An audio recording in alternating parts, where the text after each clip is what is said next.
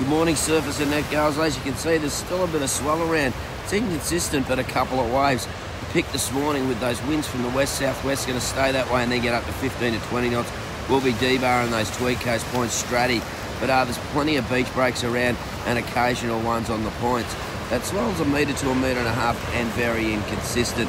With that high tide at 7, there's a couple there. Water temperature 20 degrees and basic low tide around about just 1. So some little fun ones here, nothing super flash.